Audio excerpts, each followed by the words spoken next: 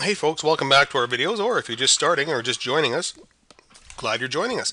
In this video, we're going to talk about updating the website name. So let's take a look at our demonstration website and I'll show you what we'll be updating. There we go. I'm just going to pull that into view, and this is the website name here. Your particular product may actually have the name of the template versus the words website name, but this is the text that we'll be updating. It's spiderable text, so good for search engines. Also very simple and easy to update, and you don't need a graphic editor.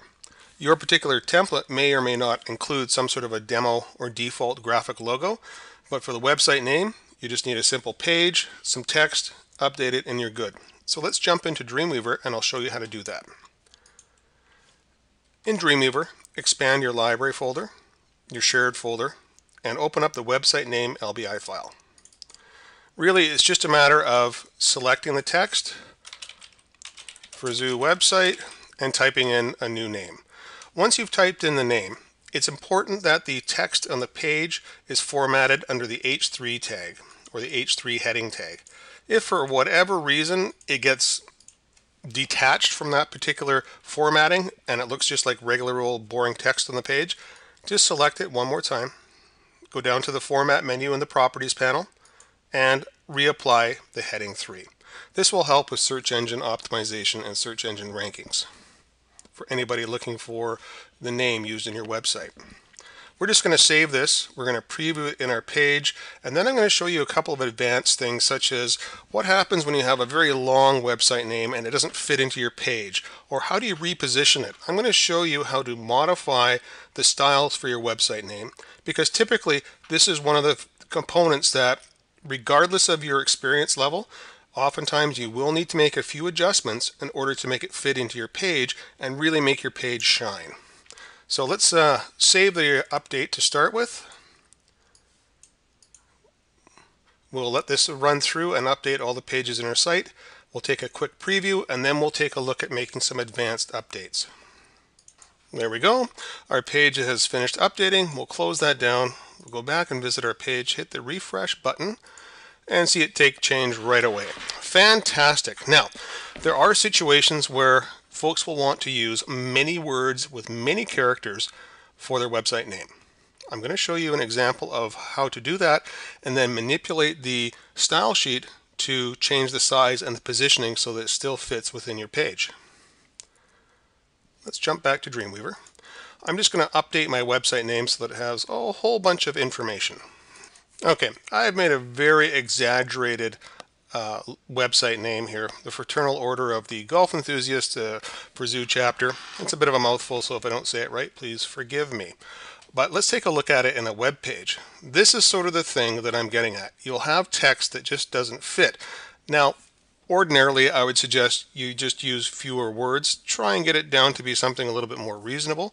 But if you have to have a great big title for your website name, there are things you can do. And let's start with the style sheet in Dreamweaver to see what we can do to make this fit. Basically, we want it to fit at least all on one line, and I would say that we don't want it to be wider than 900 pixels. The reason being is we want it to fit nicely into our tablets and our mobile devices.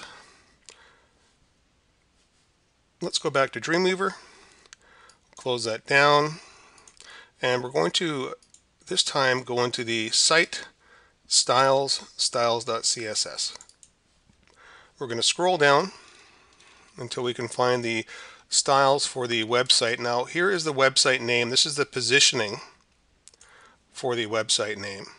In this particular instance, let's say for example we did need to keep the logo here and we need the text to start where it starts, but we need it to end sooner, basically to not be as long. So let's just assume that this is a situation, because that's a fairly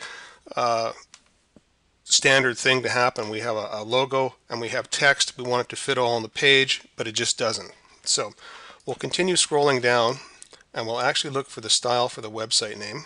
Right, now we're probably about halfway down the page, and this is where the styling starts for the different components in the header of your page. You'll see that there's website name starting here, then we have tagline, then we have telephone, etc. And the styles, all the styles for that particular component aside from the positioning, will be located in this one area right here.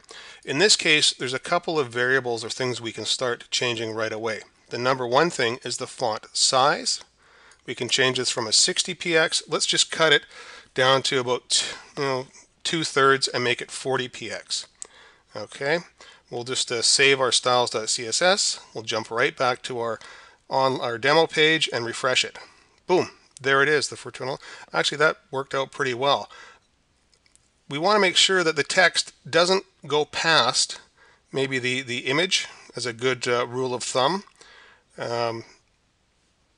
in order to make sure that it fits nicely into our sort of laptop and tablet devices. But in terms of height and positioning now, we could probably get into moving it up and down a little bit. Back to our styles.css, we could scroll right up, find the website name, and now we have the top and the left position. Maybe we want it moved further from the top of the page so it's closer to our tagline. We could do that simply by changing the top position. It's 25 pixels from the top. Let's make it 50 pixels from the top. We'll save it, refresh. Almost right. I'd say we certainly don't want it encroaching on the home link over here, so we'll bump it up a few more pixels, and you'll get the idea from what I'm doing here that you can change the position of the component, the website name, and you can change the size of it as well so that it fits nicely into your page. Now there's another thing you can do with the website name. The font itself has a big impact on how wide or how much room the particular component or the text will take up on the page. In this example, we use a font that's actually fairly tight-knit. It doesn't take up a lot of room, so we can fit quite a few characters in here, but there are fonts that are a lot wider, and what you could do is maybe just change the font type, try different font types to see what happens. Let me just show you the effect of that by going back down to the website name. We use something from Google called Dosis. Well, let's change this to something else just so I can show you an example. We're going to backspace that out, hold the shift and the colon key, and we're going to load something else in here that is a much different font. We'll use the impact font. See if that works out for us. We'll hit the save, go back. Well, that wasn't a great example because the impact font takes up about the same amount of width, so let's just try that one more time. And as you can see, one of my cheating methods, if I just want to quickly test something, is I just sort of backspace my cursor up to the right where the end of the property is, where it says font-family, so it's blinking right at the edge of the Y. Then I hold the shift colon key on my keyboard, and it activates my tool here where I can pick up different font types. And these font families here are typical for most computers. So if you select something of the list, typically it will be on or available on the user's computer. So let's try this one right here. This is a serif font, so we'll save that. There, you can see by changing to a serif font that it pushes the text way out again. So you can see by using different font types that it will have an impact on how much room is being used to display that particular website name. So that's something you can manipulate as well, especially if you're already using a very wide font. You can use a narrower font simply by changing different font types and experimenting to see with what fits best.